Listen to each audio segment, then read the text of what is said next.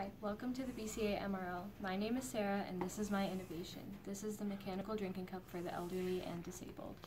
I made this project for people who can swallow but can't actually get the liquid into their mouths due to loss of control over their facial muscles.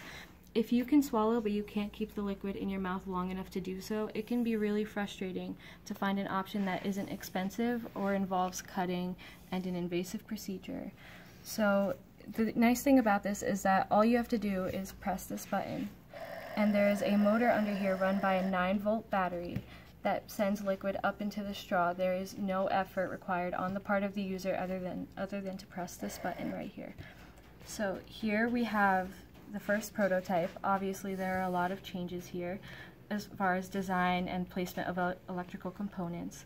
Here all of the wires are external, all of the components are external, they're open to the elements, and here they're all sealed in this bottom container that we designed through the use of a 3D software. So here in the bottom chamber, you see everything that's here except it is wired. Here it is basically glued to the top of the bottom chamber because it is sending liquid from the top chamber through these two holes up this straw.